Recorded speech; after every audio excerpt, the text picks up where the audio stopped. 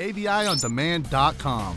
Automotive training you can receive anywhere, anytime. Your online training starts here.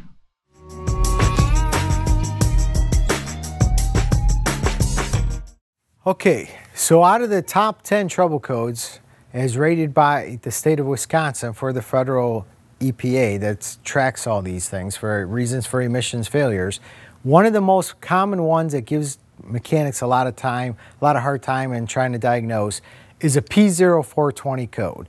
P0420 code means bank 1 catalyst below threshold. Now, the most common cause for this is probably going to turn out to be a bad catalytic converter. But it could also be an exhaust leak somewhere in the system. It could even actually be an actual bad CAT sensor on the vehicle. So what do?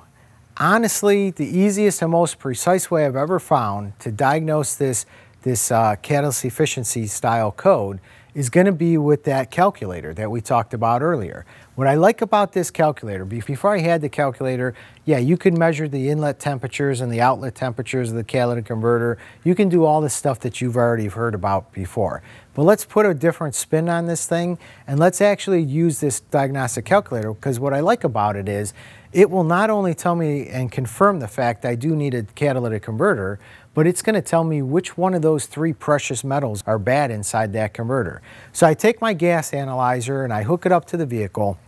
When I take my gas analyzer and hook it up to the vehicle, I'm going to be getting out, obviously, the HC, the CO, the O2, and the CO2 readings, right? I can even pull out the NOx reading as well, so if it's a 5 gas. So I'm going to be getting those 5 readings, and I'm going to plug them into my diagnostic calculator. Is going to give me a percentage as to what each one of those 3 areas of the catalytic converter is capable of doing, how much it's degraded, how good it is. So my HC calculator, my CO calculator, all that stuff is all being displayed for me, and obviously I can go ahead and say, okay, if my NOx reading is what's failing, if that's the part of the catalytic converter that's no longer doing its job, well, I know that that's the rhodium precious metal inside. If my HC and CO is what's causing this whole thing to go high and fail, that's the part that degraded in the converter, then I know my platinum and palladium in the converter is bad. Those are the 3 precious metals that make a 3-way CAT function the way how it's supposed to.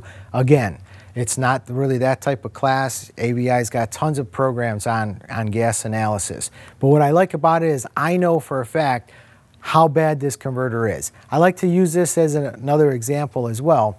A lot of times on especially imports, if you put it on an aftermarket converter, that 420 code is fixed for a short period of time, but it's going to come back on probably in 6 months to a year, because they just, if the factory converter costs $600 or $700 from the dealership and you call up your local parts store and they say, yeah, we got a universal one that you could put on there, it costs 80 bucks.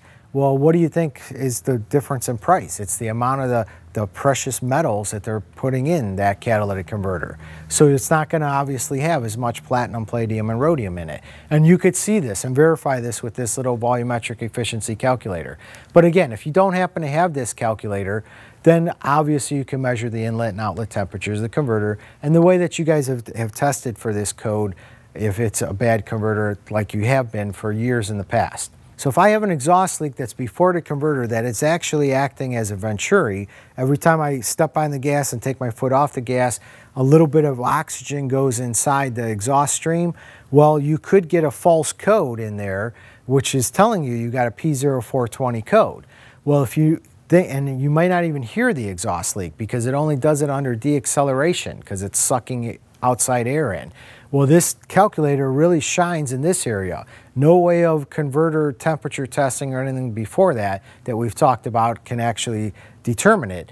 You'd have to either use an old-fashioned smoke machine and do it on every single car in the exhaust tailpipe to see if you have an exhaust leak, or this calculator has the ability to say, well, I'm getting some pirate air coming from someplace. So now you're going to have to go, they call it the exhaust oxygen dilution factor. So if I see that factor is extremely high, I'm going to say, hey, I'm sucking some outside air. So this is another quick go or no-go style test to tell me, hey, do I happen to have a bad converter for this 420 code?